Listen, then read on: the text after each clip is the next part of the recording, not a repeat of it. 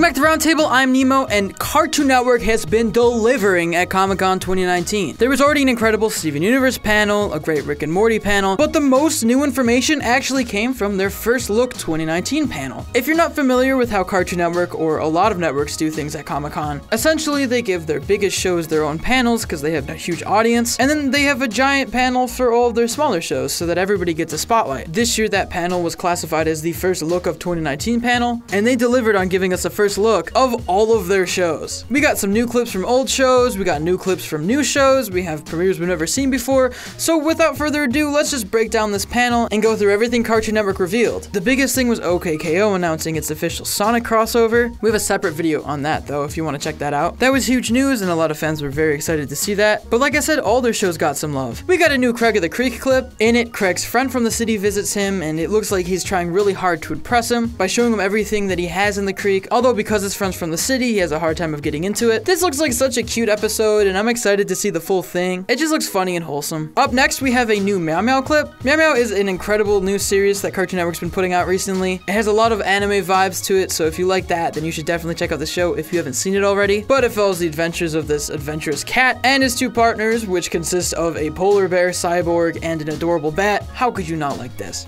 In the clip, he discusses the origin of his mighty weapon, a sword, although it turns out to just be a last-minute gift from his dad because it wasn't as important as his siblings. It's just a funny clip and it really sets the tone of the show and gets me excited for more episodes. Up next, we have what is my personal favorite clip, New Summer Camp Island. Now, Summer Camp Island is a show I was super excited for, but I haven't been keeping up with enough. I really love the show's aesthetic and I love its creators' work, so it's no surprise that this clip is amazing. They appear to be in some sort of mole city in the courtroom. I'm not sure why they're in the courtroom or what they're being charged for. There's some really funny jokes about how their laws make no sense, and overall it's just a funny, great clip. One thing that I took away from this that I didn't even realize before is how good the writing on Summer Camp Island is. It's kind of hard to describe, but just like the verbiage they use and how they talk, it's like really unique and I really like it. So yeah, definitely check out Summer Camp Island if you haven't already. Up next, we have Victor and Valentino. Now this show I was super hyped for. Some people have compared it to Gravity Falls, although it feels like its own unique show if I'm being honest. Yes, it deals with the paranormal, but everything else is different enough to make it stand up as its own. It's definitely the creepiest clip Cartoon Network's put out so far. In it, they run through this old abandoned house and there's all of these creepy dolls controlled by rats before they narrowly escape.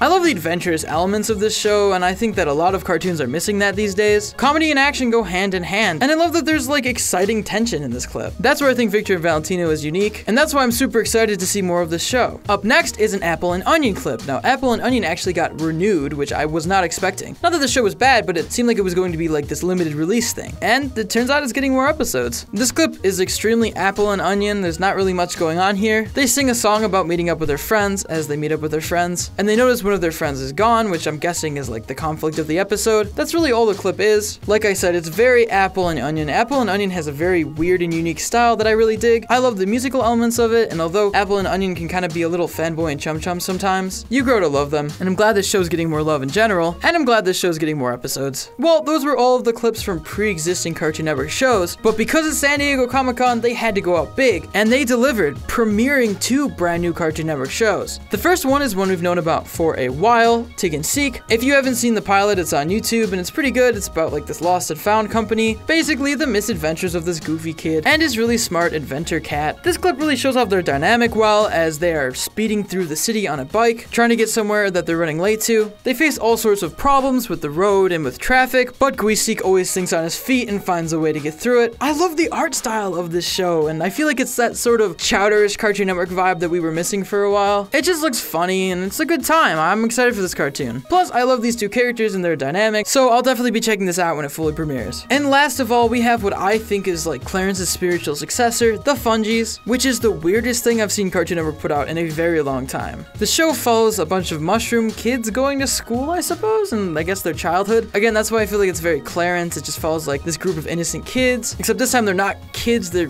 weird mushrooms who can take off their limbs. In this clip, one of the characters brings a turtle to class and they all debate over what he brought. Even though it is a turtle, they all think it's a rock or other objects, until it turns out the turtle was just shy and eventually comes out of his shell when he thinks no one's around. I know I keep using this word a lot, but this show is super wholesome and it just looks like a simple, fun show. I doubt there's going to be any overarching stories here. I'm just glad Cartoon Network has such a wide variety with its new lineup of shows, and I think it's one of the best eras of the network ever, and it's good to see that they're still adding cartoons to the roster. They're still trying to come up with new ideas and just be innovative with the stories that they're telling. compelling. There's something here for everybody, and this panel really showed that off. But as always, I want to know what you guys think. Are you excited for any of these shows? Are you not? Let us know in those comments down below, or tweet to us at Roundtable Vids, or me at @StretcherNemo. If you want to consider helping out the Roundtable, you can become a member of the channel or support us on Patreon and get exclusive access to scripts and avatars. As always, guys, if you enjoyed this video, make sure to like, share it, and subscribe to the Roundtable for more great cartoon content, guys. I'm Nemo. This is a cartoon news video, and I will see you next time. Peace.